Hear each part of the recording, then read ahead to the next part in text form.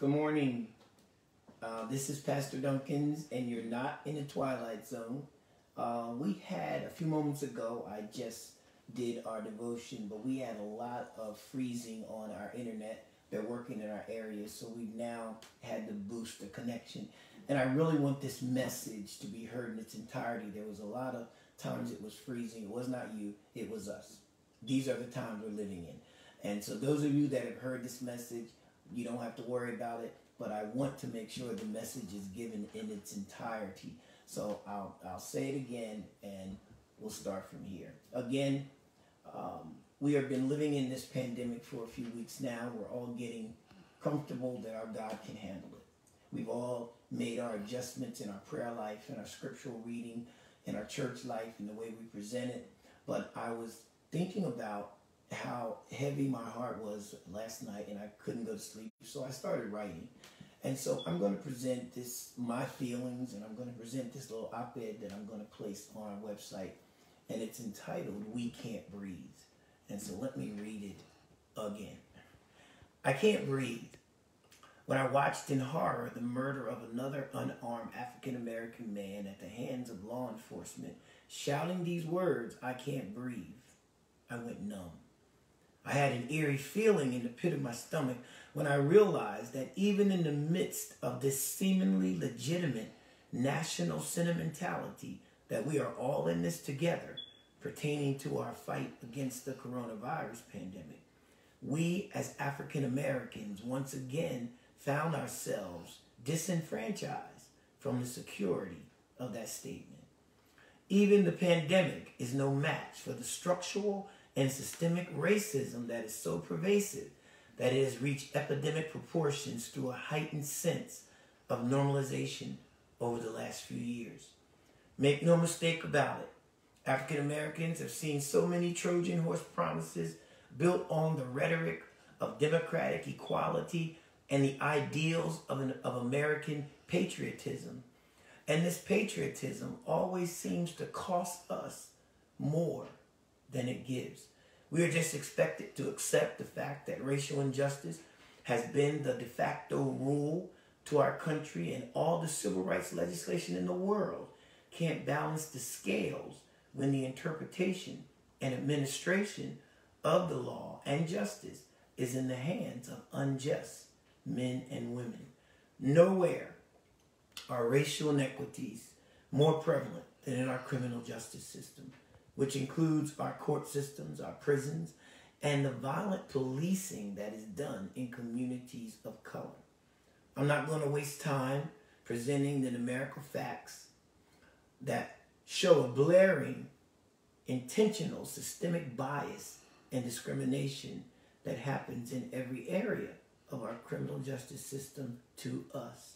No, I'm here to report that the civil unrest, the violent protests, the universal hurt that has crossed geographic lines and exploded in people of color in over 22 cities is a line drawn in the sand. People are tired. Tired of being afraid. People are tired of being singled out. People are tired of the hypocrisy that our country calls due process. And we are saying loudly, I've had enough. A few weeks ago, I was preparing my midweek Bible study where I've been in a series from the Sermon on the Mount where Jesus espoused and communicated the heavenly principles we are to follow and walk by to live in the kingdom of God. Matthew 5-7 is filled with a picturesque language and a divine instructions that show the meteoric divide between how God intended for us to live and how we are living. What made this moment so intense was my study was interrupted by a phone call saying that an unarmed 25-year-old African-American man named Ahmaud Arbery had been shot while jogging. Now, the last week has been filled with intense rioting and looting, which is an overexpression and feeling coming from those who are repressed. And two statements that you've heard, I used one I used yesterday in my early morning talk before our broadcast. And the two statements that echo during this time is one that was said, one quote from Will Smith that is so appropriate. Racism is not getting worse, it's getting filmed. And then, of course, the second is Dr. King. In his speech, he said, riots are language of the unheard. But it is the progression in this speech, the next part, that I'm intrigued with. He said, what is it America is not hearing? That is where we are today, church. I want to make sure the church is acting and hearing. We as a church can't deny that we have the answer. We are the only ones who can bring a spirit of deliverance and a spirit of freedom. Only God can break the chains of oppression in a society that discriminates. I was in Luke chapter 4, verse 18.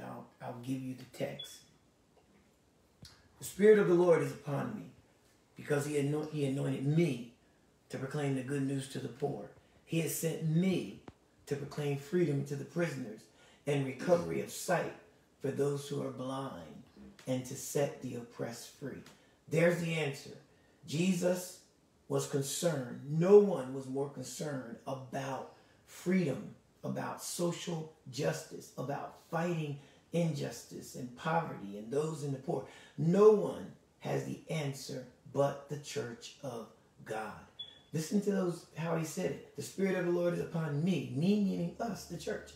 He has anointed me, you and me, to proclaim the good news to the poor. He has sent me to proclaim freedom to the prisoners and recovery of sight to the blind, and to set the oppressed free.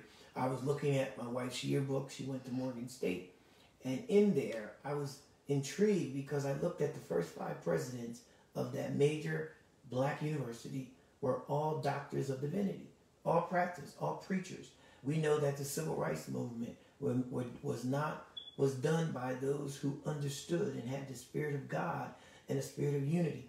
There were even ecumenical movements at that time. We had rabbis and imams and Christian priests and Catholic priests, and pastors, Protestant pastors, all coming together. And the message came out and the word, and it got done.